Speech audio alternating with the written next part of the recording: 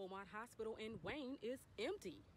In April, the hospital put up signs in front of every door stating that the hospital is temporarily closed. Over 2,400 employees are left without answers as to why. In April, Beaumont Hospital in Wayne abruptly closed with a 24-hour notice to their employees, leaving them without jobs and to apply for unemployment benefits. Employees who were affected by it, they were in a lot of ways. We were affected mentally because we couldn't figure out how our employer, who was Beaumont Hospital, that hospital has been there since 1956 and it's never closed before. So we've always had that security that they were there for the employees and for the public. So when they closed, it was a kind of a slap in the face. So we were affected mentally by that. It was a financial slap in the face. A lot of people were now having to face unemployment for the first time. Some people have worked for 30 years. And this was all very new to us. Beaumont employees are not happy with the decision at all. According to the SEIU union that they are contracted by, Beaumont is supposed to give a 2-week notice of the closure. The union has been involved since before the layoff process began. We do have contract language that goes over the process of being laid off. They're supposed to give us a 2-week notice. Beaumont is supposed to give us a 2-week notice as union members about a layoff. And they literally sent our notice out the day before the layoff took effect. The union has stepped up. They've been very, very aggressive, and I want to say in our actions because we're a family in the union. That they've really stepped up. They do have some processes currently in action right now, and they've made me proud. Due to the temporary closure, all patients that were receiving care at the Beaumont Wayne were transported to other Beaumont Hospital locations. A patient that was diagnosed with the coronavirus lost their life during the transport. Out of respect to the family, the patient's name will not be disclosed. The hospital was in such a hurry to close down that they had no regard to these patients' safety. They shipped them all out, and I say ship them out because they really did treat them like they were hot pizzas to order, trying to get them DoorDash. They were shipped out DoorDash style. When they shipped them out, many of them were against medical advice, stating that their health could be compromised if they were to be moved out of the ICU. But they decided to ship out anyways. Within a 3-day period, all nearly 40 of them were transferred out to surrounding hospitals. And one in particular did lose their life in transport between Beaumont and VA, and that was one of the ones that medical staff recommended not moving at that time. So it's a sad story to think that patient died without that dignity of being able to be considered as a human being and not a bottom line number bleeding out the red ink that John Fox is constantly talking about. The one thing that he really communicates to the employees is the fact of how much money Beaumont is losing. So it's sad that greed of a CEO could be bottom line helping him make these decisions to act this barbaric. John Fox, the CEO of Beaumont Wayne Hospital, stated that the hospital was converted to accept COVID-19 patients only. Since the pandemic appeared to be leveling off, we did not need the Beaumont Wayne 200 beds. He said that the hospital has done their share of treating a number of COVID-19 patients. Fox also states that he received approval by the Licensing and Regulatory Affairs for them to temporarily close. He says that they will continue to work with Laura to determine when they will reopen.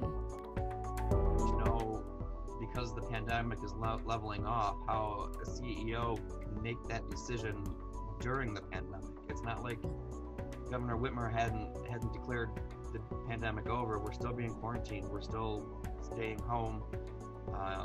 We're still essential and non-essential workers. And so who is John Fox to make that decision to close the doors of a hospital to the public during a pandemic? Our demographics for Beaumont Wayne is 700,000 people with the surrounding communities, and we serviced 50,000 of those last year. So that's 50,000 patients that Beaumont turned their back on, closed the doors, kicked kicked out their employees and just shut down in the middle of this condition that it's just unthinkable and fathomable that he would do that, or how he would do it.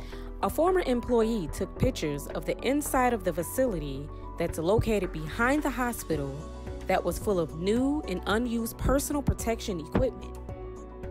This is the same facility that Beaumont Wayne requested approval from the City of Wayne Fire Marshal to use as a makeshift morgue, in which that request was denied. As a patient access specialist, we register patients, check their insurances, make their appointments. We cover the surgery center, the emergency room, outpatient testing, radiology, labs, x-ray, stuff like that.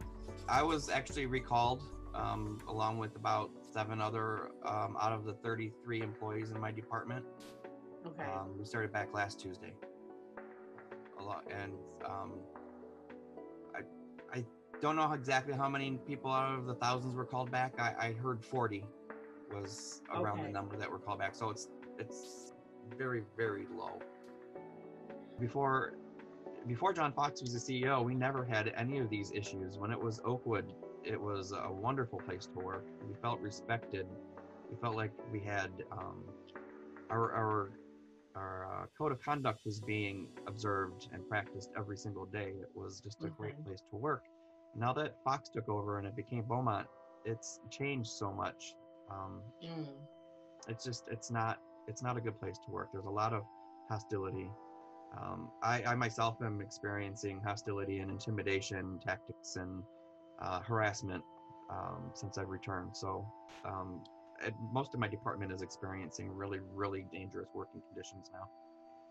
Not just my department, but everyone in the ER is being overworked.